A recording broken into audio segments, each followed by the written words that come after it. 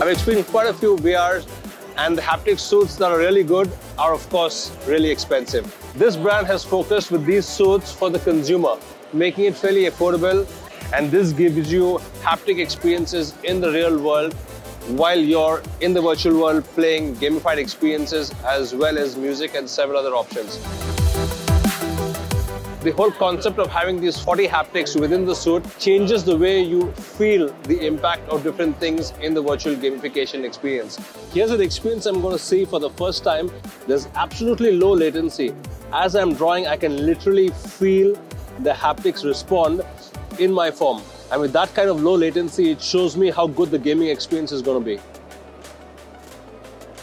Here's a library of all the different effects that would give you the experience of feeling, for example, a horizontal slash. So as you can see in the animation, I actually felt the haptics going across my suit. That was cool. So the difference between the pistol shot and the sniper actually pierced through the front and went out through my back. So I could feel the shot coming in and going out. I think that's quite cool.